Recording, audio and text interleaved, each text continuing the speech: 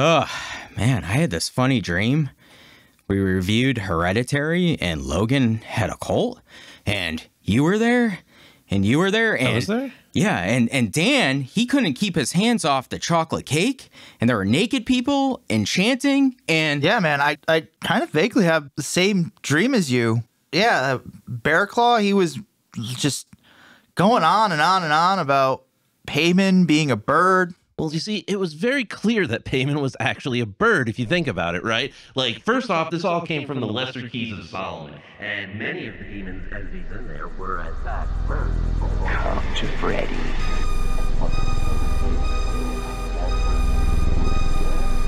So you are afraid of something else.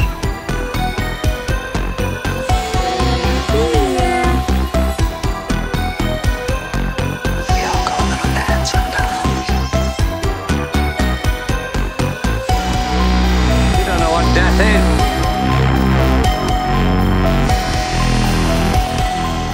Be afraid. Be very afraid. 3, 2, 1. Welcome to the madness. We are the Mouths of Madness, your new favorite podcast for horror movie reviews. We're coming to you live tonight from the Dungeon of Doom. This is our episode 10 on the 1984 A Nightmare on Elm Street. My name is Kevin. Let me introduce you to the other members of Madness. First, we have Dan. Dan, did you bring the coffee with you? I got tons of black gold for us to last us for days. Ooh, we're gonna need it. We gotta stay awake. Next, we have the mayor of Halloween Town, Bear Claw. Bear Claw, you have those caffeine pills with you? Oh, I got those caffeine pills ready to go, Kevin. I'm very excited to get this through this episode. Let's keep things rolling here. But yeah, definitely got those. Ooh, yeah, we're gonna need them. Yeah. And last, we have the youngest member of Madness, my son Logan. Logan, I see you brought the energy drinks with you. Yeah, I definitely did. Does it feel a little hot in here? I'm feeling a little hot in here, you know? I'm feeling a little jittery, you know? Gotta stay awake. Yeah, Gotta stay awake. Gotta stay awake. gotta stay awake. I know that there are a lot of other great horror movie podcasts out there, but what separates us from the other ones is that we're going to be bringing you the older versus younger generation perspective.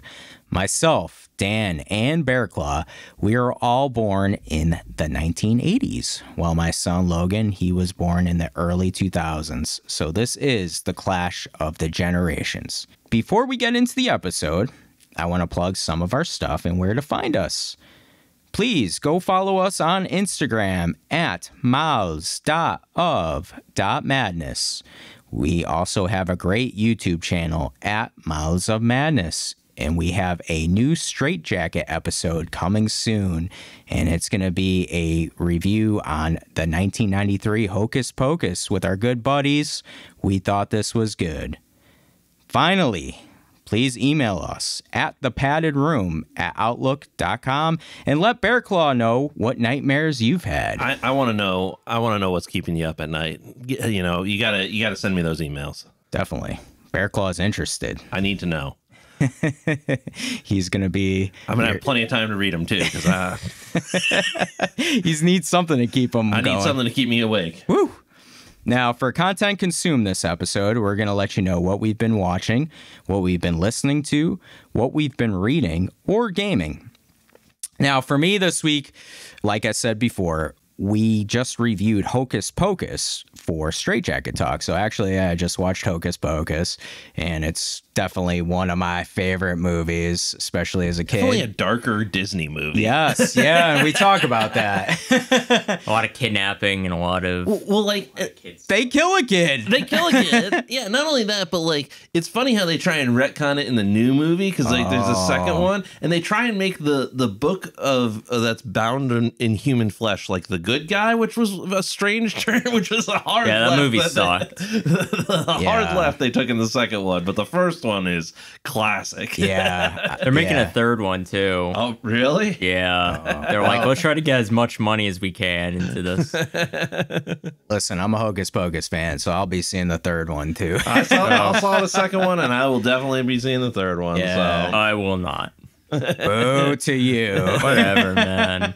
No, that's it for me. Dan, what do you have? Logan, I'm sorry if this was going to be yours, but I'm going to share it. We actually went to Philadelphia me, Kevin, and Logan to catch night 2 of WrestleMania. I knew somebody would have that. That's why I actually mentioned was not going to say that, so I'm glad you did. Excellent. Yeah. So that was our first, my first WrestleMania to go to. Kevin's been to a couple. Logan's first one as well. Yep. Very, very cool experience. It's kind of a historical one, being at the 40th one, and it being without Vince McMahon. Very, very cool, very surreal experience to go. If you're a wrestling fan, highly recommend if you ever get an opportunity to take in one of those outdoor events, go for it. It's pretty cool. Any notable matches? Obviously, the main event, Roman Reigns with Cody Rhodes, like they basically had every star from like the last 20 years kind of make an appearance in that match. It was pretty cool. Kind of like ours, like the Clash of the Generations. We also had like the Clash of the Generations at WrestleMania. We had The Rock, The Undertaker, John Cena, and then we had the younger generation with like Cody Rhodes, Roman Reigns, Solo Sikoa. Because like you said, it's like 40 years, 40 years WrestleMania into that match. Like it was all made for it. What's wild is it's like generally like there's like a top star that passes the torch down to like the next star. Whereas this, it almost seemed like all the stars collectively passed the torch down. Yeah. Nice. Rightfully so, though. Cody Rhodes finished his story. Yeah. New WWE Now it's time for me to finish champion. my story. What story that is, I haven't got a clue. Maybe get that restraining order against Billy. You and Billy need to finish your story. Yeah. Is that it for you, Dan? Yeah, that's Awesome. How about you, Bear Claw? What do you have this week? Well, I have been proudly fighting for managed democracy in Helldivers 2, which is a video game that is pretty popular at the current moment, and it's very in line with what would I say? Starship Troopers. It's very in line with nice. Starship Troopers. You get dropped down on a planet, you get to squash some bugs, you get to beat up some robots. It's a pretty fantastic game with a real kind of meta narrative to it. So it's a lot of fun. Highly recommend it to everybody out there. But I've just been having a good time popping in and out of that for 20, 30 minutes at a clip and then back to the grindstone. But yeah, that's what I've been up to. What have you been doing, Logan? Really nothing, like movies and TV shows usually I watch a lot. Like I can't say anything that really like hit me over the head. I would say like, I finally finished Invincible. Really good ending. Yeah, really I gotta strong finish ending. that up. Oh my God. Yes, you do. I've only done part 1 of season 2. I haven't seen part 2 of So season 2. I will say season 1 I think is better than season 2. Like It's after the first season. it's of the it, first season, it's but always like gonna be. you're gonna see it like at the ending. Like I feel like part 2 they kind of like they really did it wrong while like doing the mid-season like finale, because if they kept on going I would have been so into it. The only reason I wasn't is because they waited so long to release the second part that I was like, this is cool, but I was waiting for this and it really just like it really didn't hit like last season. When last season, every episode, I was like at the edge of my seat, like, what the hell is going to happen? And even though I know about the comic books, it's still surprising every time. I think the big thing I've been doing is I've been trying to read a little bit more. I've been trying to do a goal of mine, which is to read a new book every month. And my book of last month that I finally finished into this month is 3-Inch Teeth, which is this fantastic story about this kind of forest officer who is very strict on what goes on in his part of the land, goes after a bear that has been taking out almost all of the civilians and also like kind of making issues for others. So it's kind of like man versus nature. Neat. So it's a really cool book. I highly recommend it. Now, without any further ado, grab a beer, pull up a chair, hold on to your straitjacket tight, and let's dive into the madness. We watched A Nightmare on Elm Street from 1984. This is the 40th anniversary. Happy birthday, Freddy. Happy birthday, Freddy. you old fart. Yeah. You old Yeah. bitch. This was written and directed by Wes Craven. The OG. Yeah, it was based on some real life events. Really? Yeah. With a dream? Yeah, so Wes Craven was inspired from articles from the LA Times where refugees from Southeast Asia who had fled to the U.S. because of genocide had suffered some disturbing nightmares and they refused to sleep.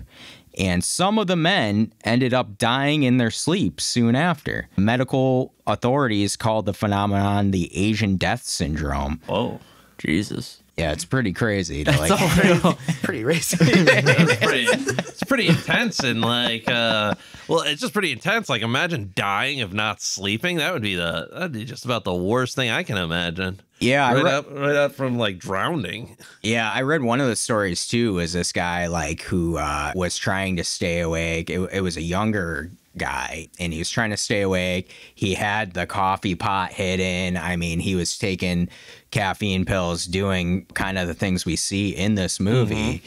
And he had warned, if I fall asleep, I'm gonna die, and he did. So that's really what sparked it in Wes Craven's head for this idea. Also, he used the song from 1970s called Dreamweaver. Dreamweaver. That's Bear Claw giving us his great rendition. Yeah. Right now. Yeah, so he mixed kind of these inspirations for what was to become A Nightmare on Elm Street. Now, A Nightmare on Elm Street had a budget of $1.1 million. Do you guys... Which is insane. Yeah, I know, That's right? a lot. No. Wow.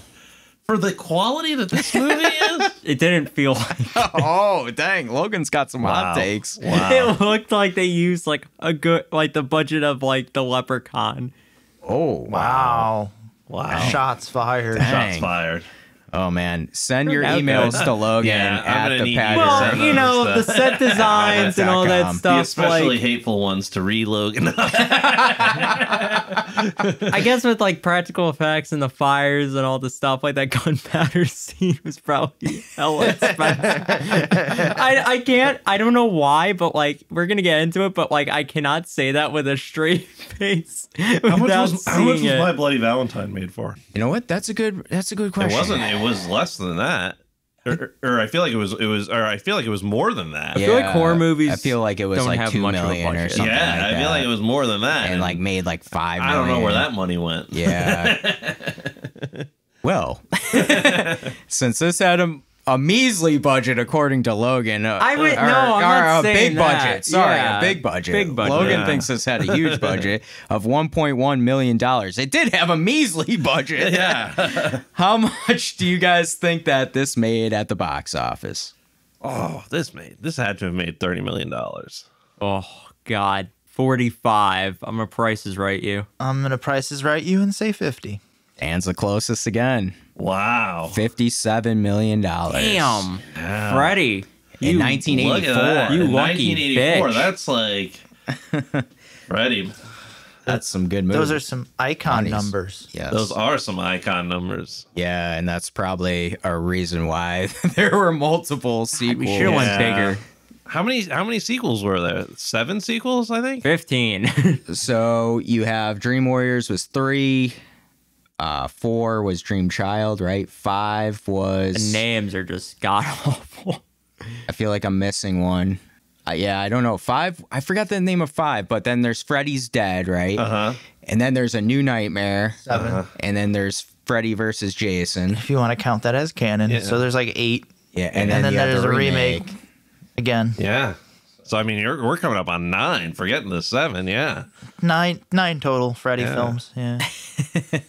I've seen Freddy vs. Jason, this one, and I think I've seen Wes Craven's New Nightmare. Those are the ones that I think I've seen. There's 7 movies overall. Yeah, so that makes sense. The question I have is, to me, not many of the 7 are that strong of movies. Well, when you named out the titles, I was like, God, these sound terrible. Dream Warriors, Dream Child, Freddy's Dead. Like, God damn, man. They were just like, oh, let's get the ball rolling and let's make a lot of money. Just any sequel, just make sure it includes either the terms Dream, Child, or Freddy. It's like the holy trinity of nightmare movies. Just a dartboard. They're like, this one's going to be called Dream Child.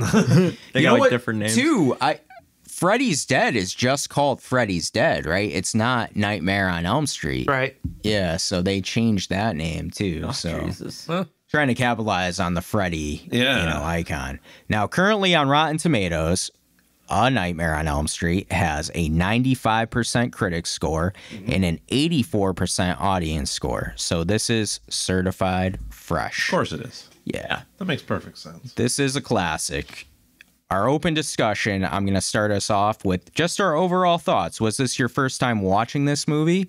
What do you think on Nightmare on Elm Street? So I'll go ahead and kick it off here. I think that this is definitely not my first time watching this, as I think any child of the 80s will tell you, Freddy was monolithic in our time. I don't know how this horror character transcended a horror character, but I mean, I really think that he did. I mean, it was very strange how prevalent he was in advertising and different things. And like, as far as like on Icon, you know, I mean, and I'm not sure precisely what connected with everybody in him, but I heard of Freddy long before I had heard of The Shape or any other really horror figure. I remember, you know, I was sitting here thinking to myself, and I had to look them up on YouTube, and they're all on YouTube. Do you guys remember those Freddy Hotline commercials that used to be on? Dial this number now. I've got some tales to tell. Freddy's favorite bedtime stories.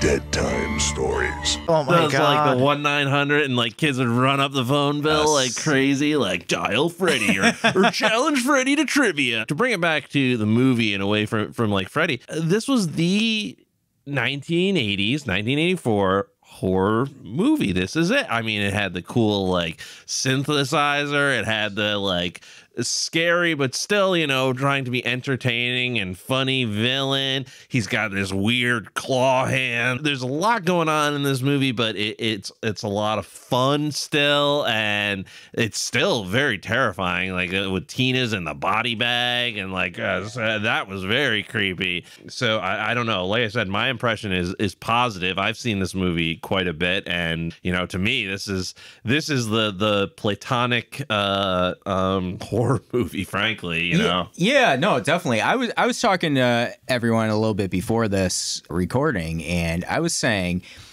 before my last watch on this for our podcast, I really was thinking about Nightmare on Elm Street, and I was associating kind of the other Nightmare movies, you know, like, oh man, this is going to be, you know, goofy, and I don't know if I'm going to be 100% into it, because it had been a while since I've seen this. And when I watched it, I was engaged, man. It pulled me right in. I like totally really forgot how good this movie is, you know. And I admit openly, I am a huge Halloween franchise fan. I even like some of the quote unquote bad ones, as in, you know, Curse of Michael Myers. For Halloween too. Yeah. Oh man, Bear Claw won't let that one die, huh? As long as you keep laughing, he's gonna keep doing it. So if you just don't laugh at his awful jokes about Halloween 2, he'll stop. Stop engaging him. Stop enabling him. Editor's note: that's not gonna work, because I always laugh at the Halloween 2 jokes, and now Bear Claw knows it. I will do my best. So I mean, I'm a Halloween fan, and you know, I'd really forgotten how good this particular Nightmare on Elm Street is, because like you said, there are some fun moments, but it's also scary, and they do the balance perfect, I think, in this. You know, Freddy hasn't become the comic character yet. You know, he has some one-liners, but they're menacing. They're not meant to be, you know, get the laughs and be cool and all that stuff. I'm your boyfriend now.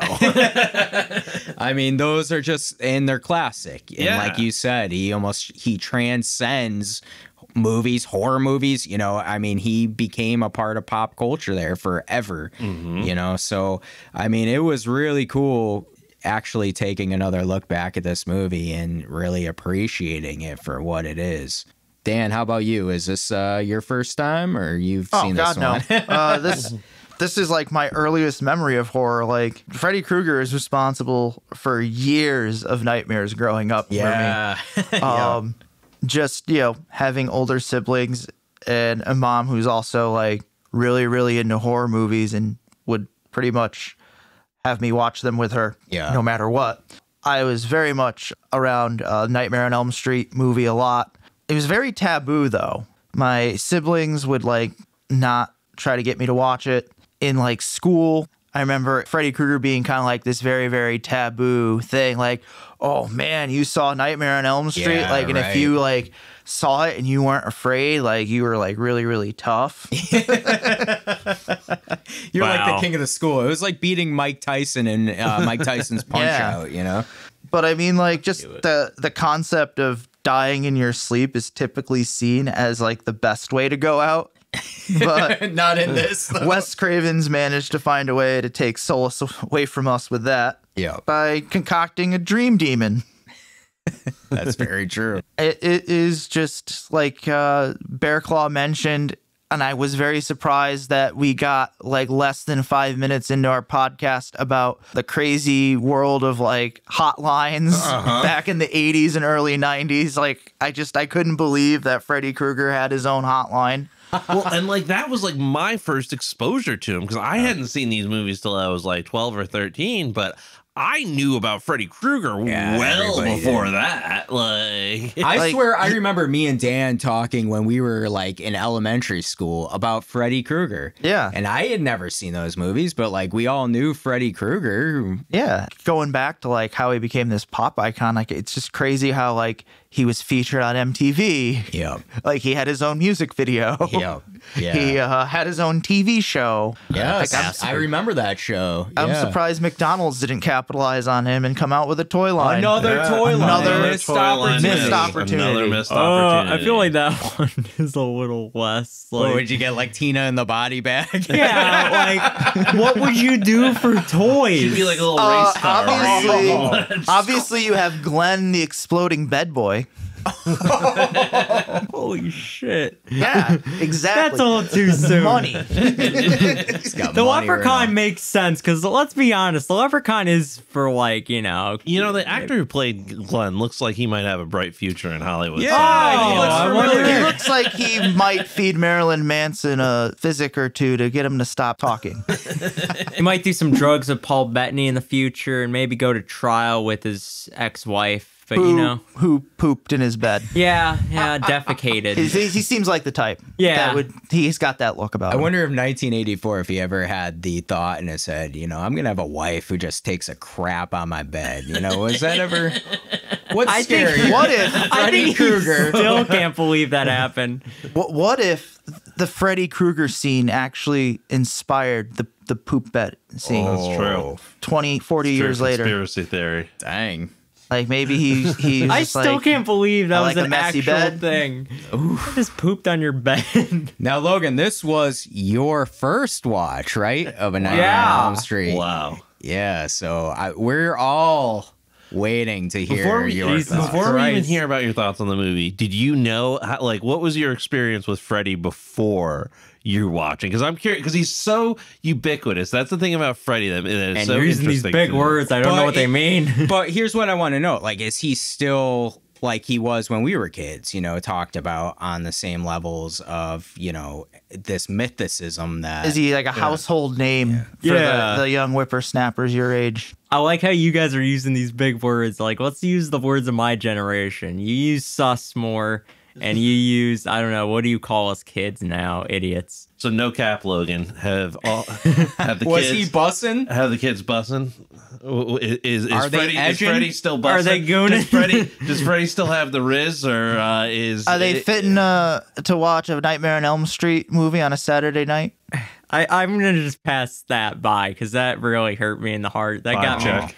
Yeah, the vibe check. The vibes are not here. But no, I think for me, kids never really talked about Freddy Krueger, which is kind of weird. I think obviously people knew about him.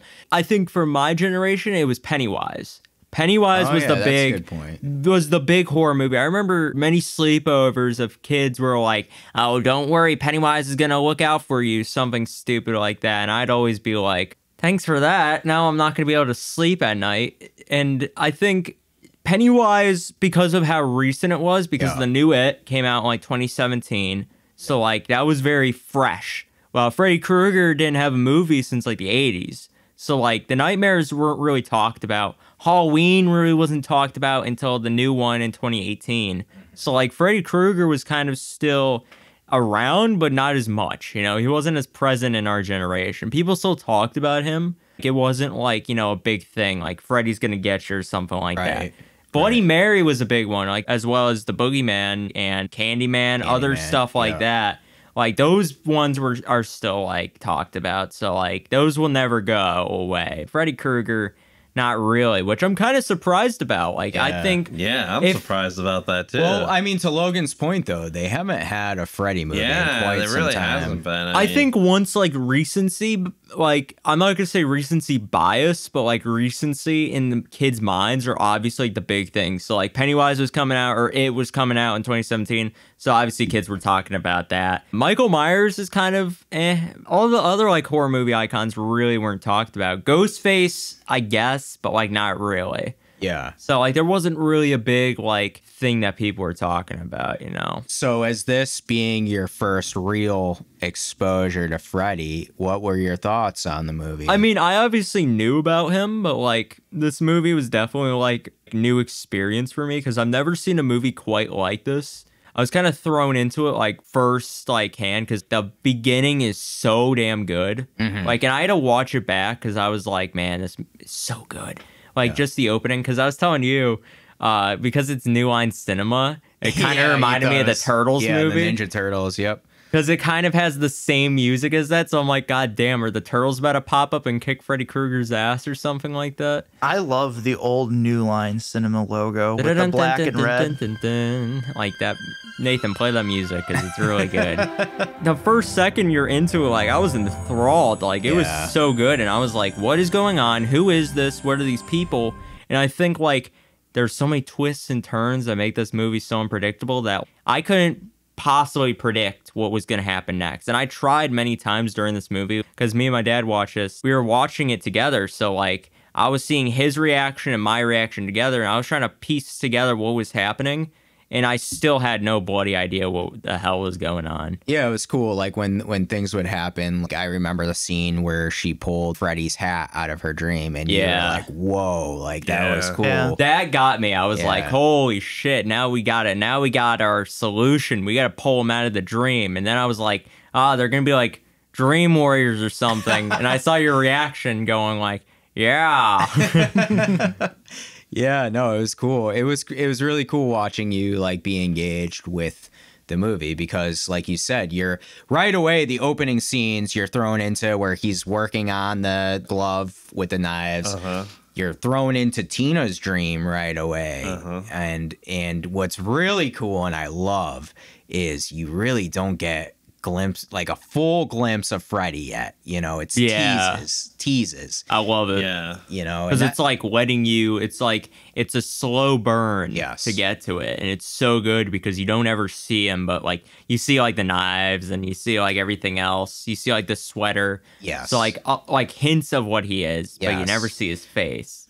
What's wild to think about is I think he's only in the movie a total of like 15 minutes tops. Yeah, I believe that. Yeah. And you realize like it takes 4 or 5 hours to put all that prosthetic and makeup on. Did they do all those scenes like right away? Like, let's just get this over with? Or did they have to wait and do it over and over and over again? That's a good question. So the only thing I had seen on that was that because the makeup took so long and, you know, the way they shot it, he would have to stay in that makeup all day. Holy man. And like towards the end of filming, he got super frustrated because he'd be in I would it be all too. day. Yeah, that was some heavy. Starting to irritate his skin. That's what it was.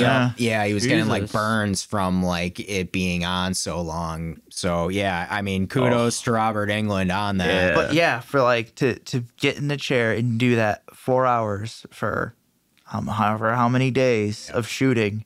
And to only be featured in the movie for like 15 minutes. Oh, that's got to be a kick in the groin. Kudos to him. What a warrior. You know, again, though, it lets your imagination kind of build up Freddy. And then by the time you actually see his face on screen, it's like, whoa. Yeah. Oh, yeah. You know, It's I couldn't terrifying. imagine, you know, seeing this in the theater in 84 and just seeing that face for the first time. Seeing it in 2024 is still a little much. Man, and this gets me to my next question for you guys. I mean, is Freddy Krueger the most iconic horror figure? One of. I would argue the most iconic horror figure. I think I could make that case all day. I mean, I love Michael Myers. Don't get me wrong. But until we had watched Halloween movies, I'd never heard of him referred to as the Shape. I'd never watched any of the Halloween movies. But I heard about Freddy Krueger years before I saw a Freddy Krueger movie. To your point, Bear Claw, I agree. Like, Freddy Krueger has permeated outside of the horror bubble. He had a kid's telephone line. Like it was like he started out. We got to give him like an award or something. It started out like in the very early 80s, like him being a horror character catered towards kids, towards like an adult movie, and then it slowly started becoming more and more as it became more campier. Yeah. More acceptable for kids. Yes. Yeah. Yep. Wait, right. He did an adult movie? Porn or just like an actual movie? No, like an R-rated adult. I call it adult movie, like R-rated. Like it's catered. Dude, imagine Freddy. There's got to be one out there. Home video. Yeah. That's your pizza here. But yeah, I mean, like he just. This is going down a different path. Well, when you said adult movie, that's all I could think of. I think he was saying that this one, A Nightmare on Elm Street, is more adult because it's like really rated R stuff, you know. And then, you know, like I was saying earlier, Freddy Krueger becomes this comedy figure. Yeah, you know? He really does. He becomes a comedic. I hate in that. A way. Yeah, he doesn't become scary anymore. And to Dan's point, it becomes more acceptable for kids. Yeah, but it becomes more commercialized, and you know, you can put them in commercials and selling merchandise and having TV shows and doing all this other crap because, like, well, here he is, you know. Yeah, it was even a little shocking as I was going back on YouTube watching some of the old Freddy commercials, just being like, there was only so many channels back when we were younger, and these would play on the channel, like on loops in between shows. You'd have Freddy Krueger with knives in hand showing up on your TV with clips of the movie and everything like that. And that was not an uncommon thing, like to see him on ABC, CBS, like those kind of stations. Like, imagine other horror movie icons like doing that. I think Freddy would. I can't even imagine. Yeah, I think Freddy like works for it because, like he said, like he became a comedy character, but like even in like the original, like, you know, he was still kind of like, you know, playing around and kind of like doing his own thing. And I think like for me, when horror becomes more of a comedy, like there were some funny moments in this movie. I think obviously there was a couple lines that really got me. The one thing I really like is when obviously like, it's a terrible scene to watch, but Tina's death and when she's flailing around the room and she hits Rod, I died laughing because it was so like quick. I was like, God damn! I think there are some unintentionally funny scenes, like when he gets lit up by the gunpowder. Yeah, the gunpowder bowl, or like the sledgehammer to him. I still think him running up the stairs on fire and then falling and then running back up the stairs again. Him it's like falling down the stairs though, like when he gets hit with the hammer and then falls down. Yes, like that too. It was a comedy at the end, but I love very it. Home Alone-esque. Yeah. Hey, speaking of that, Logan, real quick, are they still teaching traps and ensnarement class in high school? Because because you know, I don't know, they taught it back when we were younger, but because you know, like graduates like Kevin McAllister and this, you know, she's got like this whole like sophisticated trap, like Rambo-esque setup. Where the she's got, fuck like, did she get gunpowder? Well, like, where did she learn how to do any of this stuff? That mother's an alcoholic. I don't Californian think suburban. Like, I mean, we didn't have the internet back then, so yeah. I mean, is she the ultimate final girl? Like, I mean, I'd want her on my team. She's you know, she was stringing those tripwires like a pro till the end. Her and Happy the bartender, just like together. I don't know, man. That's a dream team. I wouldn't want her on my team because she felt very despondent about like the deaths that happened in this movie. Like when Glenn died, she was just like, okay, now I gotta go kill Freddy. Like she wasn't like she wanted vengeance. And then when her mother died, she was like, Mother, Mummy. Yeah, no. she didn't seem like she missed her as much. There seemed to be some How tensions the, and stuff. how the Yeah. hell did the mother get custody over her? She's an alcoholic and a soap opera level actress. I mean, like, and there's some very interesting overtones to this movie that I only picked up on this watch through, to be honest with you. There's the overtones of like the adults not being fantastic people that I picked up on. I didn't really pick up on that a lot in the past, but you know, her parents are divorced. Not that being divorced makes you not a fantastic person. I'm just saying, like, they're kind of hurt people. Yeah. So the adults faults. are hurt people. Yeah. But one of the things that surprised me is, as I was watching this and I picked up on it, is there's a little bit, and maybe there is and there isn't, a little bit of a morality angle to this. I mean, this was 1984, so you know, this is the time for this kind of stuff. But notice how, like, Glenn and Nancy, they didn't sleep together, but Tina and Ron did. And, yeah, you know, my poor guy couldn't get some, like, twice. Like, he was. That was a tough scene to watch for Glenn at that sleep. Yeah, morality sucks. He had to listen to them have sex. There was like that morality angle, and like and like one of the things that I had trouble deciphering as we were going through the movie is like, I don't think that like crucifixes or anything, those don't seem to have any effect on Freddy, because he knocks it right off the wall. He seems to be almost like religious. Like he's not like a religious entity of any sort. That's a good point too. And they didn't have a religious focus in this movie other than her grabbing the crucifix. Yeah. But maybe that's more like grabbing onto hope or something like that. Yeah, You know, goodwill. I don't know. But like, you're right. There was no real focus on religion in this too. Which maybe makes it scarier. I don't know. Like, there's because Freddy, you know, nothing can protect you. Yeah, what's or protecting you from Freddy? Freddy's inside of you or something, or is your like subconscious, like animalistic? You know, let's go Carl Jung on this thing. Like, you know, like Freddy's your subconscious, horror, or the subconscious, like the collective psychic guilt that has been brought up because they went and the parents went and killed this guy who, you know, everybody knew did it, and they, you know, vigilante justice. But and then one more thing I'll say on this, it just has to do with Glenn's death. He gets sucked down into the sheets, and then spurts come up. That was nocturnal emissions. I mean, I don't know. He seems to, you know, the morality. He's been sleeping on the couch for a while there. I'm just saying. Poor Glenn. That's the only relief he got. Interesting takes, but I was going to actually add on to your part about like him being godless or whatever. Yeah.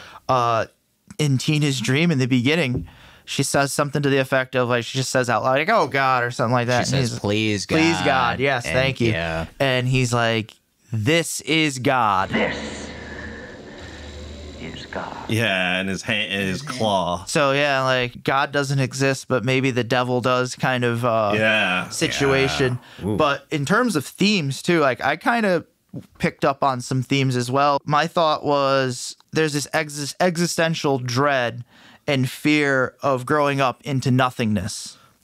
We dream for a better tomorrow, but there's no guarantee it'll be there waiting for us. The teens are very much experiencing this existential threat that is Freddy Krueger, and the adults treat them like they're overreacting. The parents say they took care of Krueger. Their actions have only made it worse for their kids.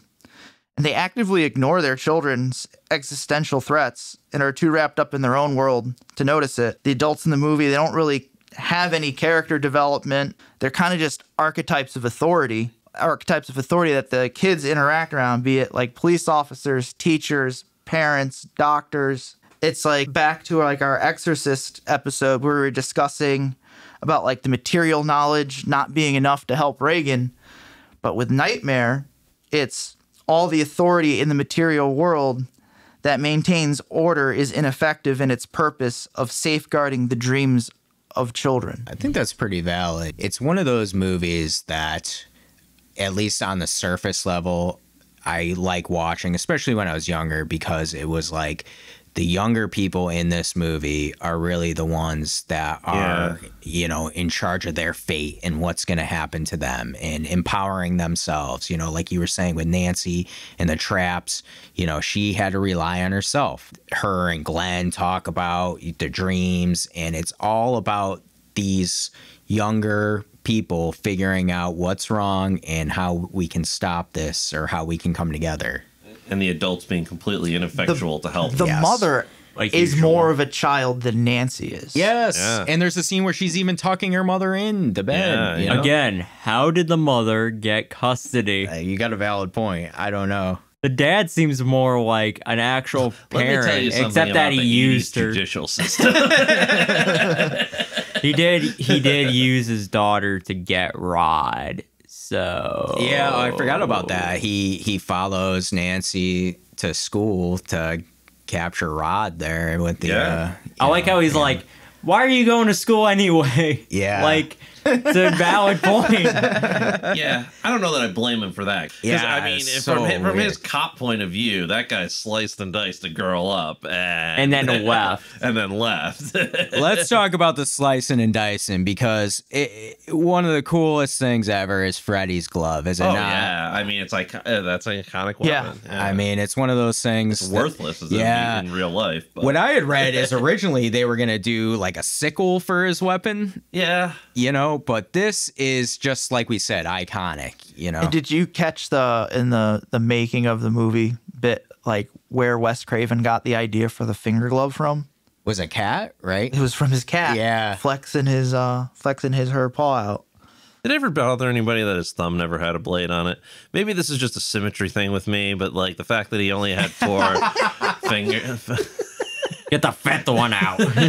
They actually that's just me on that. They actually had made 2 prototype gloves for the movie. One had legit sharp knives on it, right? And that was used in a lot of scenes. But there was another one that was like the stunt glove that had the dull knives. According to mix those up. Well, according to Heather Langenkamp, they did a couple of times. Oh no! And the famous one was where it's coming up through the bathtub. Oh no! But in fairness, I was reading that they wanted to use the real knives because it was so close to the camera. Yeah, that's probably a good call. Yeah, you needed it would that. tell that give it away. That is probably one of, if you want to say something that, like the idea of like sitting in a tub and then a hand coming up with knives attached to it. I was just saying that, like when we were watching that's a terrifying image. Like when we were watching it, I never watched Nightmare before Nightmare, like any of the movies, like before this, but I knew of that scene. Yeah. Because like I will say Freddy wasn't really talked about, but that was. Yeah, the like, scenes. The scenes of this movie definitely were talked about, and that one was definitely one that was spoken about. Well, when we were watching it, right, they would come up on the death scenes, like Tina's scene, and I'm like talking to Logan, like, this is an iconic scene, Yeah. She's dragged across the ceiling. You can't see Freddy. Rod finally wakes up like, holy shit, man, I would have been awake like that, screaming and shit. He finally wakes up. How do people not, like, these people are like screaming, like banshees screaming in the dude's ear. Like right next Rod, to him. Rod like is, there's multiple he's a scenes in deep this sleeper. movie where people are screaming in their sleep, and how are people not across the neighborhood? Like, Yeah, what like, the what- fuck is what's going going on? on? Can I also just jump in there? Like the fact that the mom never wakes up during like the booby trap scene in the exploding light bulb, like she's dead but asleep. I mean that could have been brought to you by vodka. That was alcohol. That's what I was thinking. They used the alcohol as a plot device there. Oh, baby, I'm gonna go to some sleep. good This shit. vodka's putting me down. I just thought it was crazy. Like, there's all these cops and stuff across the window, and she's breaking out windows of the house, like screaming, and all the cops are like, "Oh, I wonder what's going She's on like, over there." get my dad, you asshole. That scene was so good. I love that where he's like, what's going on over there? And she's like, get my dad, you asshole. Like, it's just so good. Like, finally getting somebody there. Yeah, man. And every scene, like we were saying too, with the glove coming up through the bathtub, I'm like, oh, here's an iconic scene. Yep. Glenn's death in the bed, I'm like, oh, here's an iconic scene, Freddy pulls off his face. Yes, It was and the awesome. skeleton, like skeletal features. Yeah. Oh my God, here's an iconic scene. It was like every Where's thing He-Man when was, you need him? I'm like, oh, when you think about this, man, it really is a movie of iconic scenes. And what about like this? And one thing I would be remiss to not mention is like the music. I Yes. love the music. Yeah. I love the music more this time that I watched it. Yeah. I feel like just that, like it was almost John Carpenter-esque, Yeah, but it was a little synth Yep. going on and stuff. But I it was loved really, it. it was like a weird like synth wave, and I've been listening to a lot of synth waves as I've been working as of late. But like it was just very cool music and very of the time. You know? Yeah. And this whole movie to me, and I don't know whether anybody else got the feel of this, and of course the end kind of makes me think about it. This whole movie felt a little dreamlike to me. Did anybody else feel Yeah. that? Like even Yes. when we weren't supposed to be in the dream, it It still felt like felt a a little dream. bit like it was in the dream. Well, it's almost like they kind of kept that magic in the bottle, so to Yeah. speak, so that you were never sure when they were going to transition it Yes. in and out. Yeah, 100%. And it's done so well because you're almost questioning throughout, is this real life? Yeah, Is this a Especially dream? the ending. Especially the ending. But like I think, like to Dan's point, they do it so well and keep that magic in the bottle and never ever give you signs of real life or not real life. Yeah. Dream world or not dream world. And it's done perfectly. I had read too that originally the Freddy Krueger character was meant to be this big hulking guy. yeah, see, I'm Wes glad they Craven didn't go that yeah. direction. And actually, it's funny because Kane Hodder, who plays Jason famously in some of them, actually had auditioned to play Freddy. I just had a vision of Arnold Schwarzenegger as Freddy Krueger. Nancy. Oh my goodness, yeah. But Welcome to is my God. nightmare. now that you see Robert Englund, I mean, he is Freddy Krueger. The other thing that isn't talked about is originally the Freddy Krueger character was supposed to be a child molester, Oh, not just a child killer. not just a child Oh, killer. he's got depth. Yeah.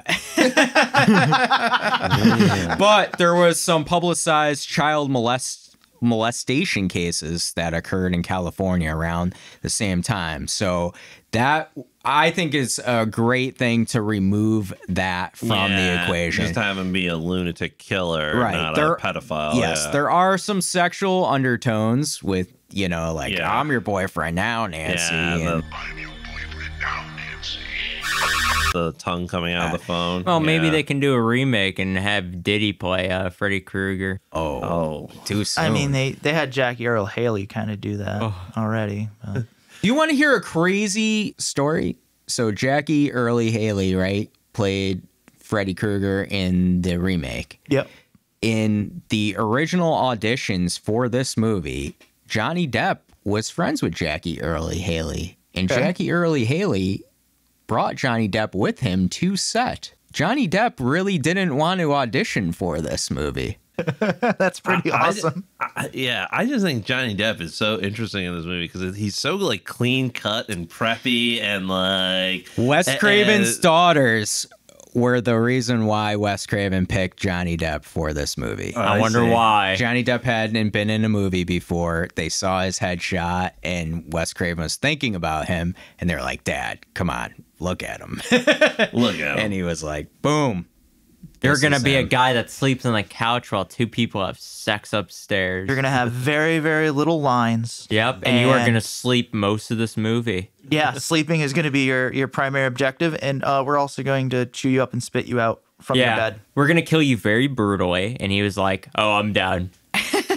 What I thought was cool too with Freddy Krueger, it was named after Wes Craven's bully from school. Oh, He also, Wes Craven is known for this movie Last House on the Left as well. There's a character in that called Krug. So he has Wow. used this Real name in multiple creativity movies. there. But the red and green sweater, do you know where that came from at all?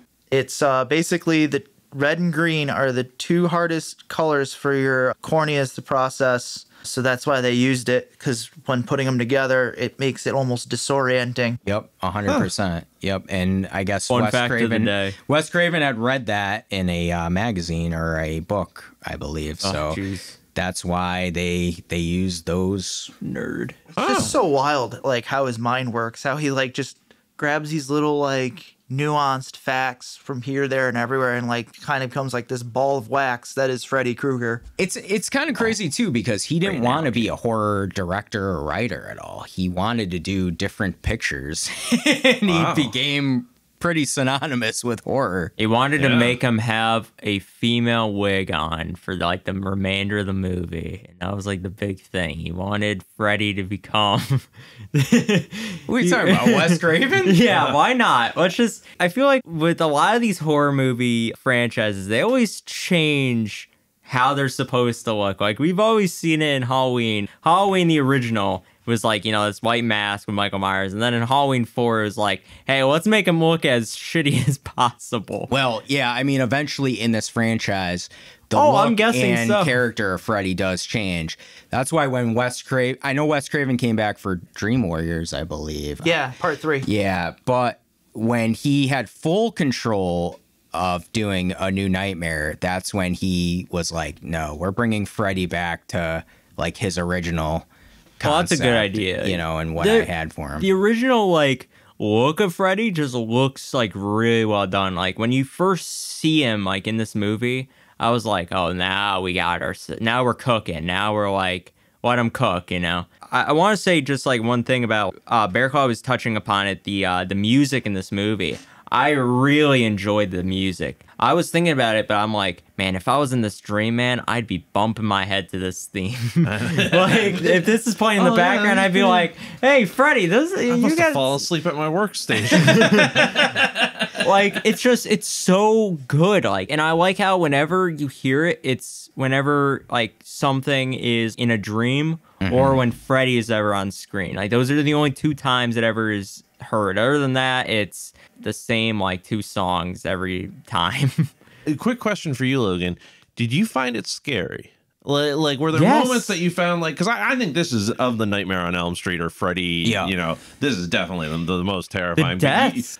Coming from a modern eye, which I can't see it through, you know, I was kind of curious to see whether it's still kind of held up as scary. Yeah, I mean, it's not scary to me. Like, I wouldn't use that word. It is a little chilling, though. Like, that's the word I would use. Like, I was thinking that, where I was like, man, these deaths are just brutal and, like, awful to just witness. Like, and I love how the people react to them, too. Because, like, they're not just, like, one and done, like, okay, we're just gonna kill you off kind of things. People react to their deaths, and each time it's like more and more terrifying. When Tina dies, you just see it through Rod's eyes, just this like, what is going on? Yeah, right. And that is exactly how you're feeling. Like, you are seeing this person levitating, being like ripped to shreds and just bleeding out all over the place. Like, it is terrifying. And then when you see Rod's death in the prison, like, obviously by him hanging, I was like, man, that really pissed me off, because I'm like, man, Rod got it by Freddy, and they're going to think he hung himself. Yeah. And it was like perfect, because I'm like, that's exactly what you want. You want that kind of unsettling kind of death. And then obviously the ending with like Glenn dying, going into the hole like like an Alice in Chains song, being put out with all the blood over the place. Like, it was just, oh my God. To your point, there aren't a lot of deaths in this movie. But those 3 are good. But they're so impactful. Yeah, they really are. You know, and memorable and iconic. You know, it's crazy to think about that this movie originally was considered that Disney was going to pick this movie up. Oh, we're going to get you, Freddy. They wanted it to be a PG-13 movie, and Wes Craven was like, that's not going to work. Yeah, we're not doing that. The knife-handed child killer is really going to hurt the PG-13 rating that comes to you in your dreams. So we're gonna have you put some waffle cones on your fingers instead of the finger glove now. Paramount also turned this down, and I guess Wes Craven actually got a letter from them, and he framed it and kept it in his house that basically said like, hey, we're not going to go with this. But New Line Cinema finally agreed to pick this movie up. And New Line Cinema had Bob Shaye, who was the producer. And basically, this movie would have not taken place if it wasn't for Bob Shaye. Bob Shaye, like, put all his money he had. The studio gave him like what? It was like $850,000, and then that guy had like the rest of it. Yeah. Yeah, including the end where they weren't going to get the final release because they hadn't paid for that print. And Bob Shaye had to figure out a way to pay it so they could get the money. You know, No business like show business. New Line Cinema really was the house that Freddy built, because what happened after, man, was crazy. You know, they really got their money's worth out of it. It works with New Line, though, because, like, if it wasn't, I mean, I wouldn't, like, imagine it without, because, like, imagine if this was a Disney thing and you saw, like, the Disney thing before the movie started. I'm just like, picturing them workshopping it with Disney. Like, instead of knives, what are our thoughts on, like, maybe corn dogs? Like, what are our thoughts with some mouse ears and maybe, just maybe, a goofy kind of voice? You know what, Bear Claw, though, to your point, some of the newer Freddy movies in the franchise, they use more like special effects and things like that. yeah, they had more budget for sure. But it also doesn't come off as good I to love me. practical. Nothing is going to beat practical effects. Yeah. No. You know, that's my, that is always my take. You can do CGI and you know what? It'll look okay, but it's never going to look as good as practical effects. CGI Just sucks. no way. The fact that they constructed an entire room that rotated, like Yes. like it manually rotated it with like rods, and like that's what they used for Tina's death scene and Johnny Depp's, and right? Johnny Depp's scene with like Glenn. just Glenn. the ingenuity of that, and then also like the scene where he pokes through the wall, Yeah. and Yeah. he knocks a crucifix over. All that is it's just a frame with spandex pressed in the middle of it, and all he does is presses his face up against the spandex, and it creates that effect how just with creepy the is shadow that? and the So lighting. well done. Yeah, it's so well That's done. another scene that's very iconic. Yeah, and you know what though? Like to me, that's why this still holds up 40 years later. It 40 still years looks later. like amazing. Like Yeah. it's just a piece of spandex. Right. Just press your face against this spandex Right. in the dark, and we'll catch the lighting the right way. Did any of you guys watch any of those like special effects like TV shows, or like they used to play them where you'd like go behind the movie, like behind the scenes, like the movie magic or and something. before you had like this is back in the VHS days, before you had like DVD specials or anything like that. You had these shows where you could and let me know. Why don't you drop me a line at thepaddedroom@outlook.com and tell me if you remember those like Hollywood FX TV shows, or it would go through like how they did some of this stuff. A lot of it was very horror movies, because horror movies usually have a lot of special effects. But let me know.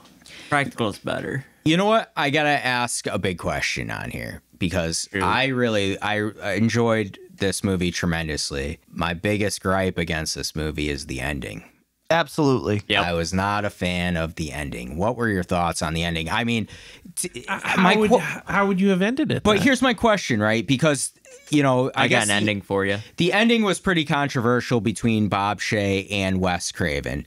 Wes Craven wanted to end it a certain way, but Bob Shaye wanted to guarantee that the audience knew that Freddy would be coming back. And something I had seen in that documentary, Dan, I don't know if you had seen it, was the unreleased clip of when they get in the car at the end. It was going to be Nancy gets in and then she looks over to Glenn, but Glenn isn't there, and it's Freddy who's in the driver's seat. Oh, that would have been good. And would've Freddy been drives better. away.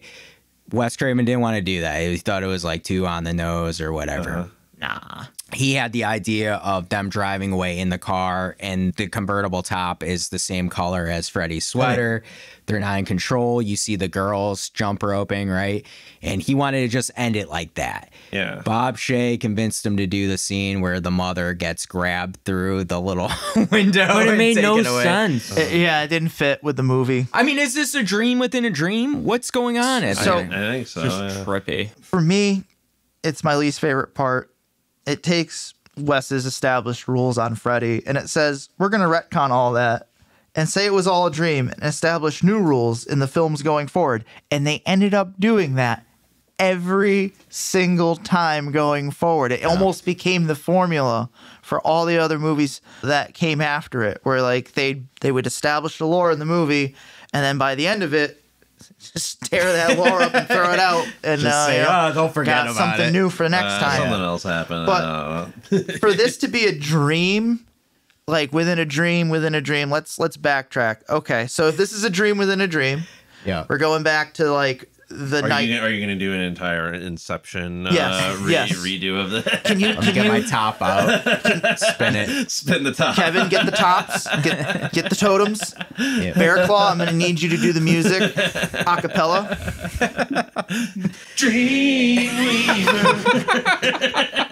It's so good. But Get your music. if she's going to sleep to pull him out of a dream, and you're gonna tell me that when she does that, that is actually a dream, and then she wakes up and like it's the end where like she's leaving with her, that's also a dream.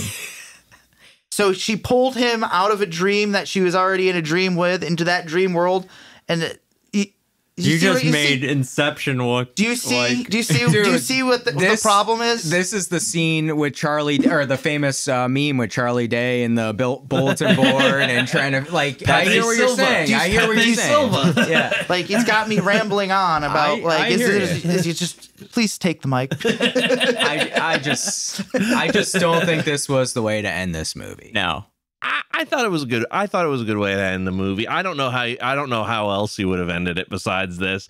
I probably, if I had a vote at it, I probably would have had the Freddy just putting on sunglasses or something and driving away. But yeah, because I thought the top was a little bit like, and you saw it, and it had its effect. I think that was the middle of the road. I think there were some better endings, but it being in a dream and her ending up having failed, and I think I thought that was good. I mean, what are the other alternatives that she actually succeeded? But how did she? Why did she fail? Why did she fail? How did she fail though? You can't kill Freddy. Are you going to drag him into the real world? But they just showed that she did. But it was a She dream. knew his secret. In a dream. Yeah, I guess I just don't know. So because that's my thing is okay. She pulls him into the real world. Then what? I got your It's answer. Home Alone time. Then it's Yeah. Home Alone time, right? But like, so you're gonna kill a dead man, a dream? Well, She Nancy kicked wanted his ass. Nancy wanted her dad to arrest him. And I want you to be there to arrest him when I bring him out, okay? Yeah. What would that have looked like? What would that have looked like? Oh shit! Didn't we burn you in the shed? Yeah.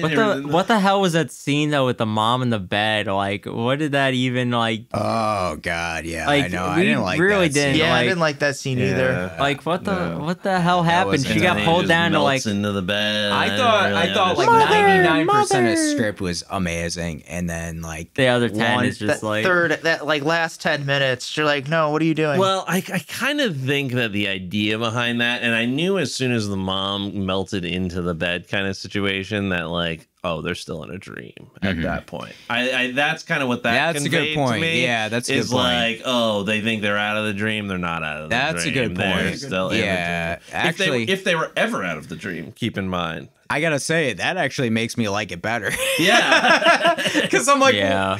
what? Like this wouldn't happen if this is the real world we're in. Yeah. Why would she disappear into the bed? I do like, Reasons. But in a nightmare, your mother disappearing in the bed makes a lot of sense. I do like the scene where Freddy comes out of it later, Yeah. and she turns her back on Freddy. I thought that was powerful cool. and cool. Yeah. Yeah. And he was She like kind of takes trembling. control. Yeah. And he's like, oh, don't do that. You're right. Like I thought that was cool. My last question here is, where do we go from here with Freddy? Where's the future Well, we of the know what Nightmare we're- Well, franchise? since they didn't make any other movies, I think they should follow. No. Since there's not another movie, maybe do another movie. Time for a revival. A musical. Yeah. I think it is time. Honestly, I think you could probably do it. I would Yeah, watch a you Nightmare could. on Yeah. Elm Street I'm musical. 100% in. We need Freddy back. I'm get sorry. Broadway on the horn right now. Nathan, 2026 This is where release. it starts. We're writing Freddy the musical. I just think it's been I'm gonna put my cat eyes in. I'm going for gas. it's been a long enough where the Freddy franchise has been dormant. It's time to bring him back, because like to Logan's point, what they did with it in Pennywise, it made Pennywise scary for his generation of kids. Now, why can't they do that with Freddy and do it right? Not like what they did in, what was it, 2010 with Jackie Earle Haley, who I think is a great actor, and I don't mind his part. Movie. Just a bad movie, right? I think it's hard to do a Freddy movie because the rules of Freddy are very in between, like we don't know the secrets of Freddy in the original. They're giving us like little hints like, oh yeah, you can pull him out of a dream, but also aren't you in that dream? And also like there's secrets to be had, but he ain't gonna tell you those secrets. Oh, and also I gotta say, we're skipping a part of it. The mother, Very hung up on the mother. The mother. Well, that was his favorite. There's a scene. There's a scene that the daughter doesn't really talk about or anything. Is that she like tells her, "I killed a person." Took gasoline, poured it all around the place, and made a trail of it out the door. Then lit the whole thing up and watched it burn. And it's kind of like, dude. It's kind of like Michael Caine in The Dark Knight when he's telling Bruce about how he burned a village full of people, and he's like, well, you had to do what you had to do. Like, what? No, like, and well, like, I mean, a little different here. There's some nuances, like, he murdered 20 children. I know, but like, it still doesn't make it right. You killed a person. Here's my question: why did she keep the claw? Yeah, that I don't know. Memories. She must have never. She must have never turned that furnace on either. Because what? Well, why wouldn't she burn it then? Evidence.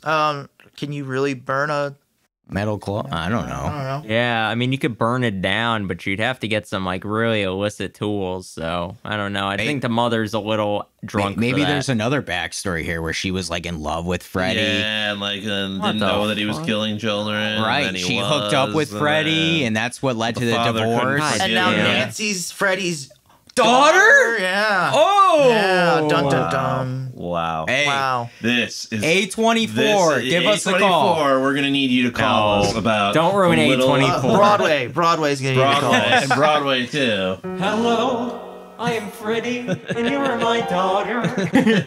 Oh shit! I'm going to bathe in your blood. I'm gonna kill some kids and then get burned alive. But I think the ending, I just want to touch upon that because I have an ending for you, Bear Claw, because you're saying about how you don't know how to do the ending. Hit me with your ending. I got an ending for you, and I've been thinking about this, and I was thinking about this throughout the movie is, what if the ending kind of did exactly what the beginning had? The beginning had Tina obviously being killed by Freddy and Rod kind of being blamed for the death of Tina, obviously running away.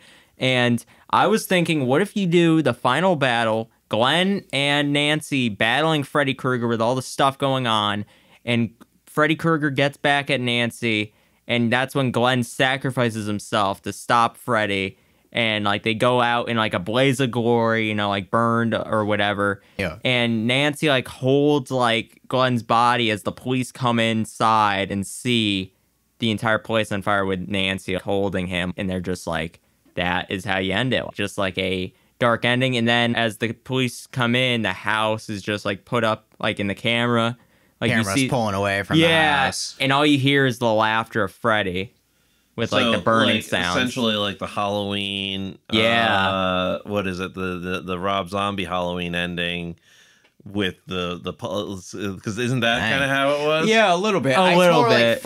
Like Freddy ends up framing Nancy for all for all of this. Okay. Yeah, I mean that'd be interesting. She was going a little crazy, and like that could be like the big thing into the second one. Like Nancy was the real Freddy I mean Krueger. that would have definitely set up kind of an interesting sequel, because like is she in a mental institution? No one steal that. Freddy... If I ever become a director, I'm kind of like part 3. Maybe another movie. Maybe another movie with some warriors in a dream. I'm already calling Julie Taymor about the musical rights of this. So. Let's do it. So what can we do? Well, it's now time for our favorite segment, Hook, Line, and Stinker.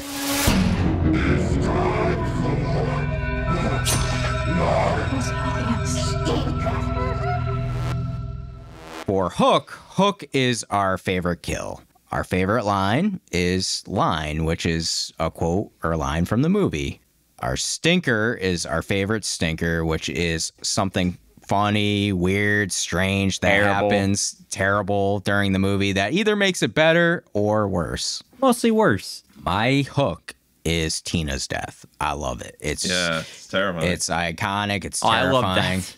It's the room. We know that they turned the room upside down, but like when you're watching it, it looks like she's legit being dragged across the ceiling, asking for help. Rod wakes up. He can't see Freddy. He only sees her, just a bloody mess. We see the claw marks on her chest. Rod gets whipped by Tina's body flinging around. Funny. She finally falls in the bed, blood everywhere. You know, and even when they come into the room later, it's horrifying. There's blood everywhere. Things are everywhere. I mean, it was great. Maybe not great, but for her, but it was. It was great for you. It turned out quite poorly for her, but. My line is one that Dan touched on earlier. Tina and Freddy squaring off. Tina says, "Please, God," and Freddy says, "This is God." And, you know, kind of my second favorite line is I do love the girls singing the song. 1, 2, Freddy's coming for you. I thought that was very creepy and iconic. My stinker is going after Logan's heart on this. Anything that Nancy's mom is involved with. I don't think it's my heart. I think I agree with you. Her performance to me stuck out a little bit in this, like a sore thumb. Like, she seemed very soap opera-esque. Her line delivery, like, "Oh, I'm gonna get her some help." Like, that was just the funniest thing. Yeah, it was just very weird delivery, very weird lines, the way she was going off. So for me, that's my stinker. Dan, what about you? All right. Well, my hook is Glenn's death. That shit is amazing. Yep. Just getting pulled into his bed and then getting ocean sprayed up into the ceiling. Ocean sprayed. I love it. Mom watching the entire thing happen. It's great. I love when the Nancy's dad comes in too later, and he's like, "Well, where's the coroner?" And this other cop's like, "From the jaw and puking since he saw it." He's in the bathroom throwing up. I thought you were going to talk about the other line that the guy said. "You won't need a stretcher, you'll need a mop and bucket." Yeah. I was like, holy shit. Like, this kid just died and you're making jokes. Like, you are terrible. More importantly, I didn't really like the character Glenn. I thought he was a pretty useless character. And don't say that. I'm glad that he got the coolest death out of everybody because I mean, that made him he's good. The perfect canon father in that case. Actually, I take that back. Glenn was very useful here. Line, "Miss Nude America is going to be on tonight." Glenn's mom, "How can you hear what she's saying?" Who cares what she says? Who cares what she's saying? Oh, the 80s. And like I thought that was still so now funny. It's just it's just hilarious, like troll line that's just like trolling like the sleazy nature of like 80s media. But also kind of going back to my point on like the theme of this detachment of like adults and their children. It's like the ultimate disassociation. Your kid just got through saying like, "I'm going to watch Miss like Nude America" or whatever, and you're like, your response is like, "Well, how can you hear them?" Yeah. Not like, right. why the fuck are you Everybody watching? had TVs in their rooms. My parents never let me have a TV in my room. I had a small TV. Like I had a TV in my room too. I have a TV in my room. Like a 13-inch one, 15-inch one. I got a 20-foot. But like, I don't know, just like that complete detachment. Right. Too. I really write a musical now. But about your life or about Nightmare? Both. Combining them. Freddie met me when I was just a child. And stinker, I have the arm stretching scene as my stinker. Oh, you don't like that? Freddy with the arms in the alley? I like that. Because So of all the practical effects they did, that's the one that just doesn't hold up the best. It hurt for me. It just like it hurts the tone and the atmosphere of that scene. Like it just almost kind of makes it cartoonish right there in that moment for me. So that's for me is the stinker is like anytime a a practical effect didn't quite land. How about you, Bear Claw? So my hook was, of course, Johnny Depp's nocturnal emission there, as Ocean Too Spray. soon, man. he finally got a little release, so that was good. But just it's swirling on the ceiling, and I mean, that is just absolutely fantastic. And we've talked about it, but that is just an iconic kill. The line also, my heart went out for Glenn, because Glenn really got the shaft in this movie. The lines, morality sucks, as he's down on the couch, I thought was a good one. And then, oh man, he gets a call from his significant other who, is clearly going through something, and Glenn has not seen anything too crazy at this point. And, she's telling him that he's got to be ready to wake her up with a baseball bat and like ready to tango with some like dream serial killer. And I feel like Glenn takes that in a good stride when he says, oh man. Midnight. Baseball bats and boogeyman. Beautiful. That's what his night's gonna. So I thought that was a funny line. I mean, there's a bunch of classic lines, but that was one that stuck out. On the phone, and I'm your boyfriend now, and the tongue coming out of the phone. I wonder if that was done any other time. I wonder if that, if you think about how far back did that go? Did that start with Billy and Black Christmas, and then because Billy's tongue never came out of the phone, but his metaphorical tongue came out of the phone. The stinker to me in this movie, and it always kind of rang a little bit of a different tone, is just when the main character goes all Home Alone. It's very out of character. She seems she seems like just a normal girl, and she's setting up tripwires and hammers, and Freddy turned her into a monster. Now he's turning us into monsters. Yeah, well, it seems like she was preparing to be a monster for some time. Would have been good if they went with my ending. It was just one of those things that she just triggered. But just the whole Home Alone aspect of it, even though this was many, many years before Home Alone, I just thought that was a little bit that took me out of it just a touch, but just a touch. But yeah, that's it for me. Hook, line, and sinker. For Hook, I would say there's only really two. We're not going to talk about Nancy's mother's death. That was a bad. That probably could have been a stinker. I was gonna say, No, for me, it's got to be Glenn's, because that one really struck at me. Like Tina's one was bad, but Glenn's one really was like, holy crap! Like, what are we witnessing right now? And that really just like brought me into the movie. Like there was multiple times in this movie where I was like, I'm not really into this, and then they were like, okay, we got you back. Because like when she went into the dream and took Freddy Krueger's hat, I was like, I'm in. Yeah. And then like for a minute, I was like, I'm out of here. And then as soon as the Glenn's death happened, I'm like, I'm back in. Right. And then when like Freddy got shot with gunpowder, I'm like, this movie's amazing. And then the last 10 minutes were like, yeah, this movie sucks.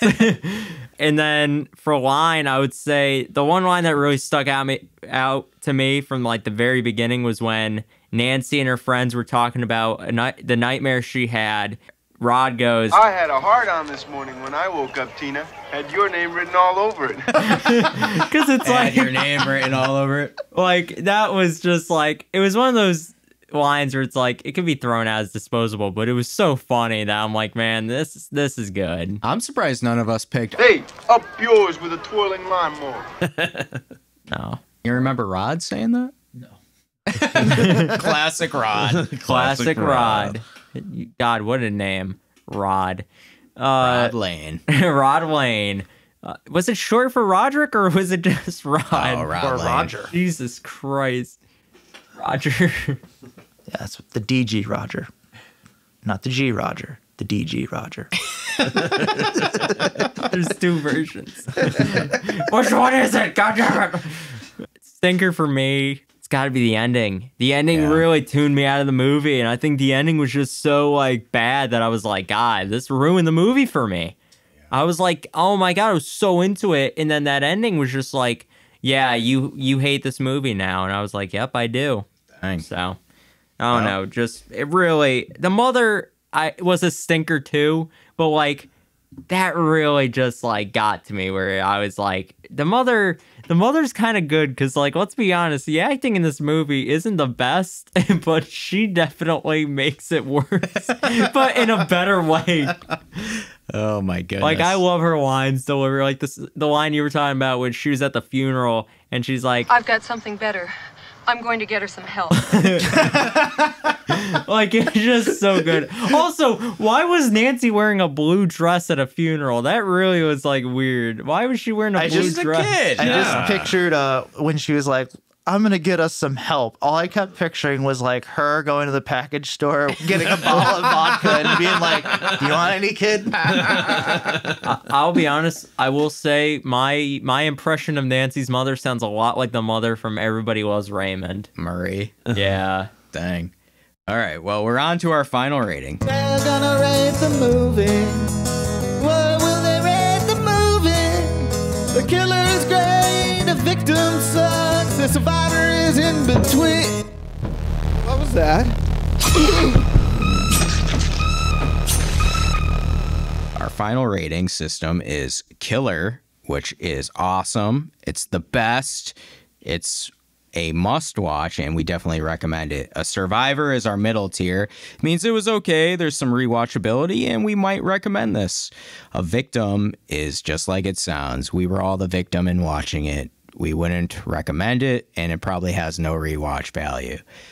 For me, A Nightmare on Elm Street is a killer.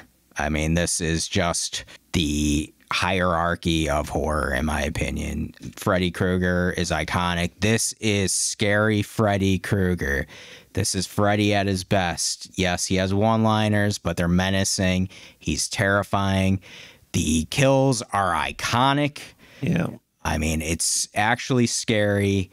The dream stuff makes it scarier, where you can be killed in your dream. It's such a cool, original concept. The whole movie is a very original concept.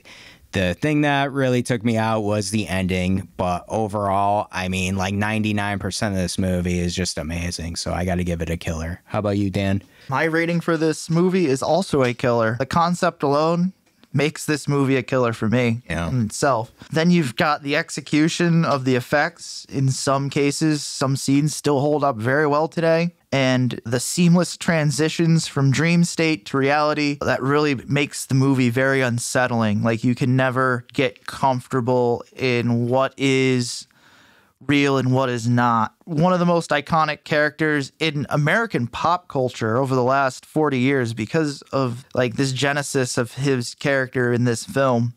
And, like, no one's going to be able to play the role of Freddy like Robert Englund has. Like, it's just not gonna happen. This movie was the brainchild of one of the most influential horror screenwriters of all time, Wes Craven. His absence, I think, to this day, it's sorely missing. Like, there needs to be more Wes Craven content. Like, if there was a way to bring him back to life, it would be amazing. How about you, Bear Claw? So I'm wrestling with this a little bit, to be honest with you, and here's why. Well, you know, obviously I came down here killer, hands down.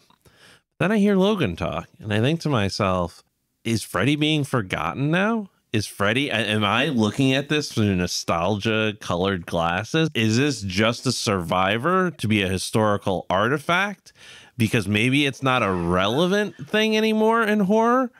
Because, you know, it made me think about it a little bit. I think at the end of the day, I'm still going to give it a killer. Yeah. But not as strongly as when I first came down here, because is it as historically necessary and relevant to watch once I take my nostalgia colored glasses off? The fact that that Pennywise is a bigger figure in the mind of the younger generation now, I find fascinating. It's almost like we've started to forget about Freddy a little bit. So I'm going to call it killer. I think I'm still going to stay true, but I now am seeing my nostalgia colored glasses maybe for more than they were. Wow, that's kind of a hot take, Bear Claw. Yeah. All right, Logan. I mean, everyone's saying it, you know, it's a killer. It's hard for me to decide because, like, this movie is really, really good.